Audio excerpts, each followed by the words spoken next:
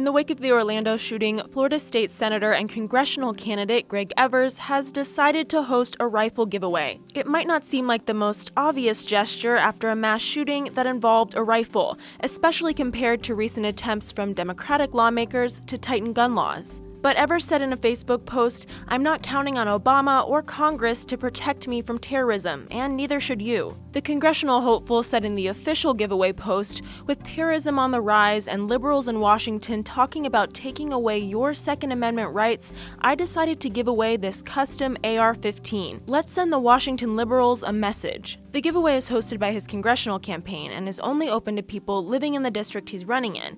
There are a few more stipulations too. After liking and sharing the post on Facebook, the winner will have to pass a background check. For Newsy, I'm Samantha Crook.